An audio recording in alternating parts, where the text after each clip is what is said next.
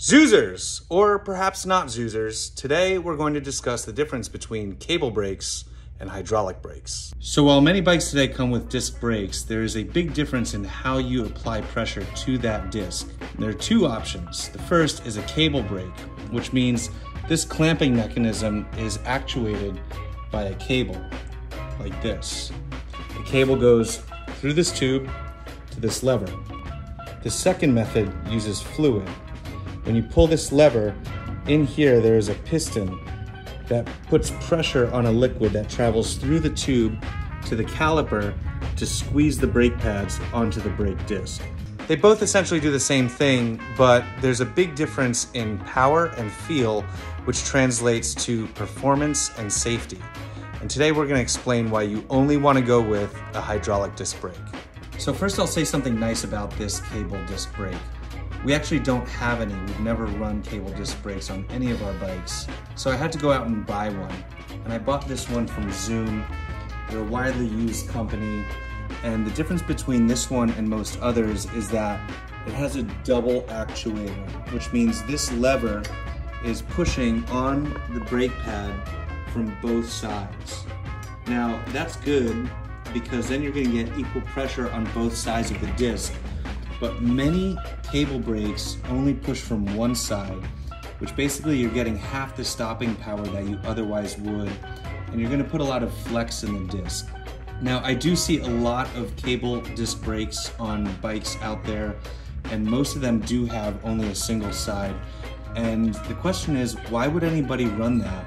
And the answer is cost. The cost of this kind of a brake is much, much more inexpensive than a hydraulic disc brake. So if you're looking for the best deal out there and it has cable brakes, that's a main contributor why, but you might want to think again. There's also one other inherent flaw with a cable brake, and that is the cable itself. When you use this lever, it's going to pull this cable, which is going to pull down here, and that cable is held in by a bolt that applies pressure. And with overuse, that can slip, which means you're going to lose braking power, perhaps entirely, and perhaps in a moment when you need it most. Now, hydraulic brakes do cost more, but we think it's worth the investment, so I want to go through a couple points as to why they're superior, and a lot of it has to come down to feel. Now, it's hard to feel without actually feeling the feel, but we're going to explain it to you here, and hopefully you'll have the chance to get on both and see what we make. So to review, a hydraulic brake uses fluid to actuate the brake pads onto the brake disc. There is a piston and cylinder inside here and a little reservoir of fluid which enters at this cap right here. When you press the lever, it's going to pass fluid through this tube down to the caliper, and it's going to compress the brake pads from both sides, which gives you equal pressure and equal wear.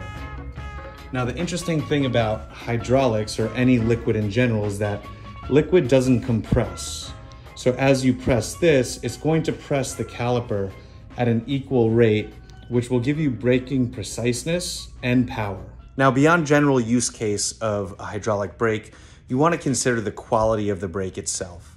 About a year ago, we were using hydraulic zoom brakes, and we switched to a new company called Simonics. Now, they're not very well known because they make brakes for companies like us and we'll put our logo on it. But we tested them and visited their facility, and after thorough evaluation of this brand versus other very well-known brands, we were actually surprised to find these guys come out on top. And we think it's one of the most superior products on the market, and we wouldn't offer anything less. I hope this has been informative and guides your e-bike or braking journey. I hope that you guys stay safe, have fun, and always feel the thrill. Right, Peter?